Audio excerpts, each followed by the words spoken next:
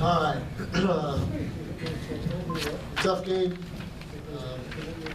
Thought our guys were ready to play. We came out, a lot of emotion, a lot of energy in that first few series, and I thought they battled hard the entire way. It's 24-21 going into the fourth.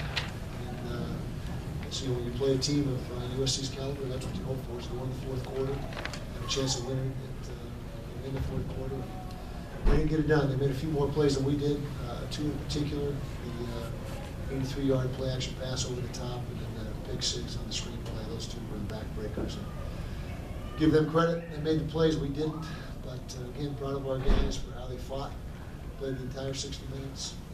We didn't play as smart as we should at times. And we got the corrections to make. I saw incremental progress in the offense. We took a step forward. We know we didn't have great numbers. I think the execution is some things to build on. But bottom line is we're 0-2 in conference, and we're backs to the wall just like last year. It doesn't get any easier. We got UCLA at UCLA, I believe, next week, and so continue to fight. That's all we can do. And these guys will. They'll hang together and keep fighting. Questions? How did you feel about the defense overall? Mixed bag. I thought we did some good things. You don't ever want to give up an 83-yard ball over the top. That's unacceptable in our schemes. But the pick six was one of their touchdowns. We put another bad spot or two. But overall, a decent defense. Not up to our capabilities, but decent. 27 total penalties in this game, including a touchdown that got called back. How did officiating affect this game? You know what?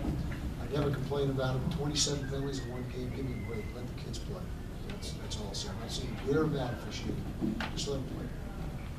Can you explain the onside kick rule with the fair catch? Yeah, new rule. If the ball is driven into the ground, one hops into the air, you're allowed to make the fair catch signal and have protection. But our guys, the fair, I'm not sure it was a valid. Fair catch signal has to be back and forth more than one time. I'm not sure our guys had time. If it even was valid, I'm not sure they would have had time to react to it because it happened bang bang. And so that is the new rule: is you're offered kick protection or recovery protection on one hopper, just like you are if it doesn't hit the ground. Now, if it hits the ground twice, there is no protection. Are you okay with the balance of run to pass by the offense? Yeah, I think so. We know we need to throw the ball a little bit more. That was evident in the last three ball games. I think that tonight we struck a pretty good balance, and we're more productive in the rush game, even though we weren't as productive as we need to get to. We did a lot better job running the football tonight, I thought, than we had the last three games. Against a pretty darn good defense. You think John looked more comfortable out there? John White or John White? John White. John White, yeah, for sure. He was 100% tonight, which is good to have him back at 100%. He wouldn't come away with 70, 68 yards. That defense with 13 carries, over 5 yards a carry. That's pretty good production The defensive line was really effective in the first quarter. What changed from the second quarter on? We made some big plays for sure in that first quarter. This touchdown by Falkenhofer and the fumble recovery by Starr, I think it was. But I thought the D-line played hard. We did play a little bit better early in the game than we did later on. I thought they did a nice job of settling in, they being USC, and do a better job of pass protection. But still proud of the way our defensive line played. They played hard. Starr was, he's a great player, no doubt about it. Talk about the changes you made in defense, got some new players we saw tonight. And You saw some new faces, Jason Whittingham and linebacker, and Rashawn Hooker. And that probably would have happened earlier, but Rashawn was out for, I think, 3 weeks during fall camp.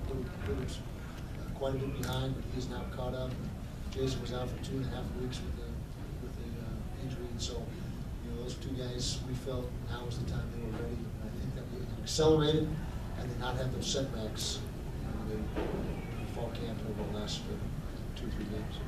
Can you talk about the play of Matt Barkley? You guys were like a half a step away, and then he would just get rid of it. That's his strength. And I've said that for the last 2 years now when I've watched him. He's getting the ball out of his hand in a hurry is one of the things he does best. And he did that tonight. He had his usual numbers, 23 or 30, and about 70%. And he's a great quarterback. He may be the best in the country as far as a pocket passer. I've said that before too. I believe that. What about your quarterback? Hayes seemed to play pretty well in the first half, but almost regressed in the second half. How concerned are you? There's some balls he'd like to have back in the second half, but I thought he was really sharp in the first half. He didn't have a great night. The big blemish was the pick six on the screenplay.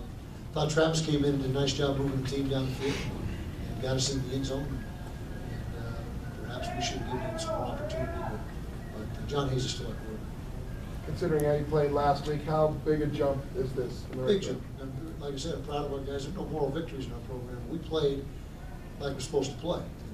We did not do that in the Arizona State game, right? Not even close.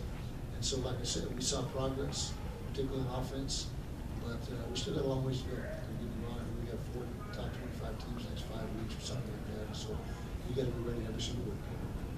Fourth largest crowd in stadium history. How was the environment? Great crowd. Appreciate our fans. They're doing a nice job supporting us. They couldn't be more pleased with how they've given us support through the first 3 home games, and a big factor in the game, in the rivalry game. And I thought they were a factor tonight in a couple of situations, and really, like I said, grateful for our fans and how they backed our football team and really the support that they've given us. How big of an effect did the penalties have on the offense? I mean, there were some big capable plays that came back. It was, and particularly the one that really hurt us was the special play that we had, the throwback and then touchdown to Scott in the end zone. They called it, we get the lineman downfield, and the number they said was definitely not downfield. Maybe they got the numbers mixed up. I got to go to the phone to see for sure, but I know for sure the guy that they said was down was not downfield. But that was big. But like I said 1,000 times before, I'm not going to complain about calls. It just would be nice to let the guys play a little bit.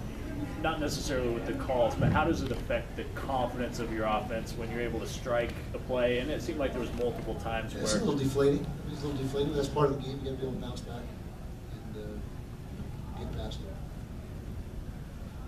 All right. Thanks, guys.